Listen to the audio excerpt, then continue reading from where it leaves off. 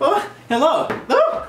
Sorry, I almost dropped my headphones and I actually made that sound. I'm sorry. Hey guys, yes, I got a new shirt. Oh, and welcome to my third video, which I am so excited to do. And I'll tell you why, because it's a video that I wanted to do for a long time. Actually, before I even started this channel, I thought I want to do a video like this, and that's today's video. And it is a life hacks video. What is that? So we're gonna talk about my 10 favorite life hacks, or things that I do to make my life more interesting. I promise they're good. It's not just some recycled BuzzFeed article, and if you do them, you might just love them. And let's just get into the hacks right now, okay? Hack number 1, free coffee. Or maybe more appropriately, free-ish coffee.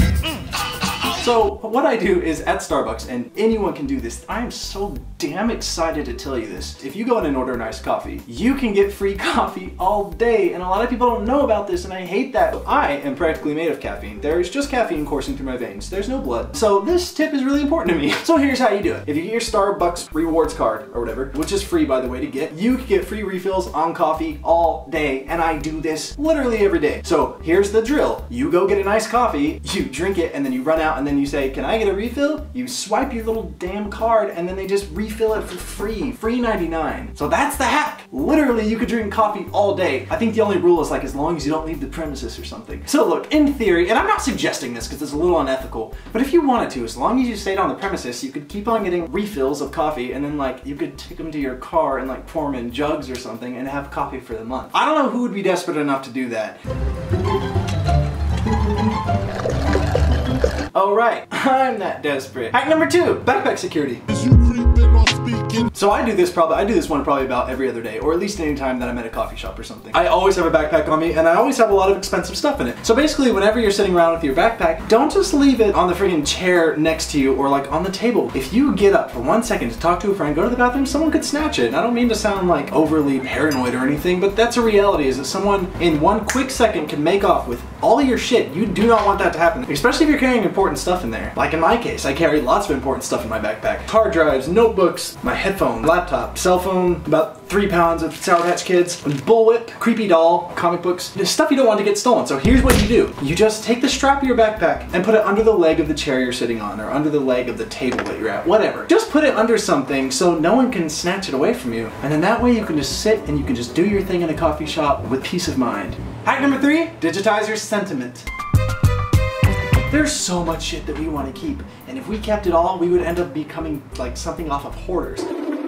And that's not pretty. Anything that you see and go, oh, I want to keep that for my whole life. Here's the thing, you're not going to keep it for your whole life. You're going to move around a lot in college, in your 20s, whatever. Stuff's going to get left behind, forgotten. So here's a really good tip to get rid of all that stuff and to get rid of the guilt of like throwing away sweet cards from your grandma and stuff. Digitize your sentiment. Just take photos of all this stuff and save it in an album on your computer or something, because when you're like 80, you'll be so glad you did this. It's still sentimental. It's better than just throwing it away. And it's what I do, and I love it. I can still look back on stuff from like junior high. T-shirts from like field day, festival wristbands, or like precious movie tickets, or bracelets that I made in high school, and just all this stuff. Like I scanned it all in a scanner and threw it into an album called Sentiment. And it's great, because like now that I'm well into my 20s, I can look back at stuff from high school. Like I scanned like, I even took pictures of like old backpacks I had and stuff that like friends wrote on, and it's so cool because I can be like, oh, that was cool, I remember that field day, or I remember like that card from mom or stepmom or dad or whatever, and it works for me. So I think everyone should scan everything that's sentimental to them. Don't just throw it out, you know? Capture it first. And even if you're not a sentimental person and you don't care about capturing stuff, then I'm telling you, take a picture of it anyways, because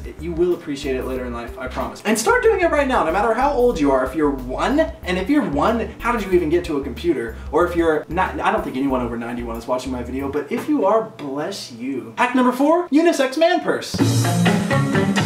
This one's so fun and easy. It should be illegal. As a guy, I don't have a purse. I get it. Guys can carry purses, that's fine, but I just don't. Women are really lucky because they get to carry around purses everywhere they go. Sometimes they don't. Sometimes it's like an outdoor activity. And then in that case, this hack is for you as well. I'm always stuck in the predicament of having my wallet, my keys, and also my phone. And I don't want to put them in my pocket because it makes my pockets look big and bulgy and stupid. But I don't have to worry about carrying around stupid stuff in my pocket when I'm wearing a hat, because when you're wearing a hat, you're wearing a unisex purse on your head. That's right. This tip is all about putting putting your stuff in your hat. I know that sounds dumb, but I think a lot of people don't know about this, and I'm just trying to save everyone's pants and pockets from looking stupid. So your keys and your wallet and your phone can go inside of your hat. And this is important, you gotta pay attention to this next part. You just hold it here, and then it's got like this built-in handle there, and then you can just walk around. And look, we all know this is called a clutch. Basically, I'm gonna get every man in America to look like they're carrying around cute little clutches. It looks like hats are made for this. Do you understand? Look, it even works with stupid hats. I know what you're thinking. Surely it doesn't work with American flag hats.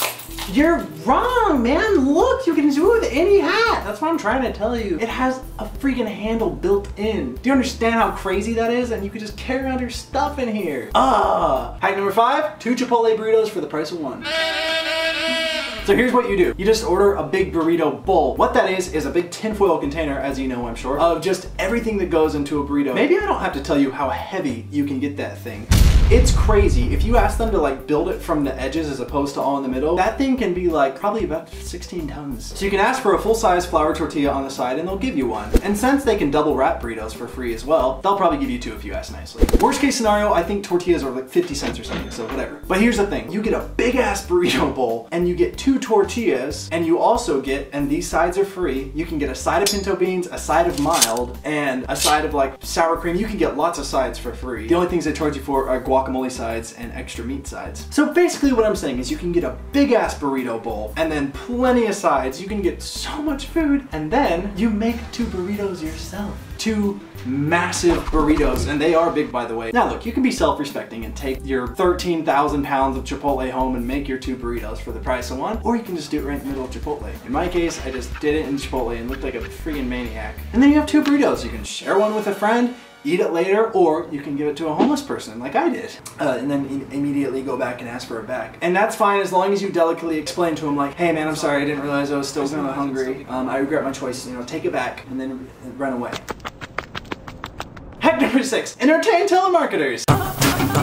Okay, this one I'm just gonna get out there real quick. I've always done it since I was a kid. When people call my phone like unsolicited, like a telemarketer, I sing to them. Sing to them until they hang up. Here's why. It's fun. Okay, I worked as a telemarketer for like 3 days when I was 17. The worst choice ever. Oh man, that was very painful. But if someone would have started singing to me while I was on the phone, I would have loved it because I would have been doing my job because the phone was to my ear, and I would have gotten to just hear someone sing as opposed to just hanging up on me. Don't just hang up on telemarketers, that's a bore. Go full Tori Kelly on their asses.